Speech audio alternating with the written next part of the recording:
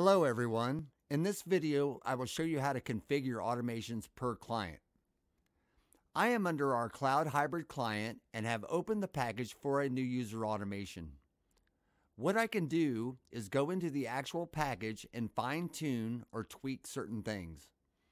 You will see most of this filled in from the initial discovery and the deployment of agents. One of the most important things to check is the username formats and UPN names or email addresses. During the user onboarding automation, this is what Pia suggests as the naming convention. This is how Pia gets it right every time and takes the guesswork out of it. As I scroll down, you will see an extra feature set. Maybe you would like to send a welcome email after the onboarding. We also have an SMS Global Gateway, which is great for password resets and that automation. That can be turned on and off. The license provisioning is for our CSP integrations. Another great feature so we are not leaving the PSA. The password section can be set so Pia makes a password suggestion based off the complexity rules.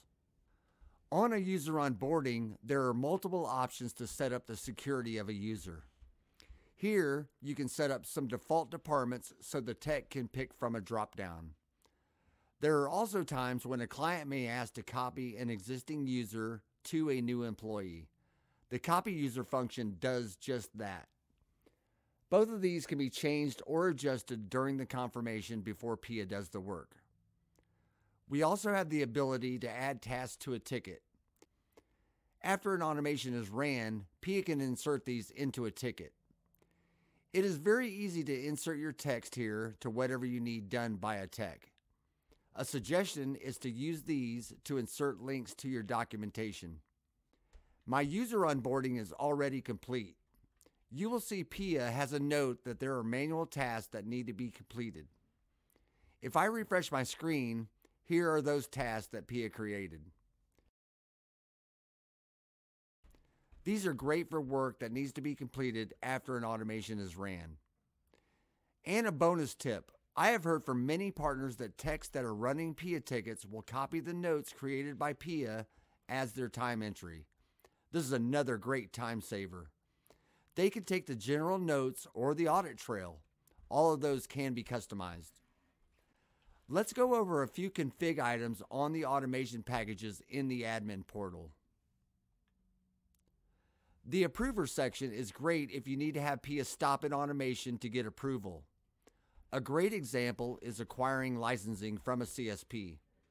Once the approval is met, Pia can continue with the automation. We also have the extension points. This is available to partners that build their own automations.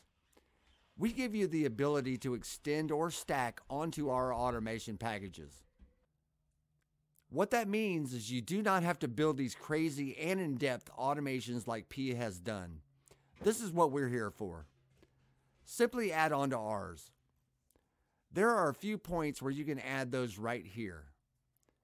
Again, these can be done per automation, per client as needed. This gives our partners the best of both worlds. Doing it this way gives us the ability to continually update our automations while not affecting anything that has been created by our partners. Thanks for watching, and make sure to sub our YouTube channel and get all the latest content. We will see you next time.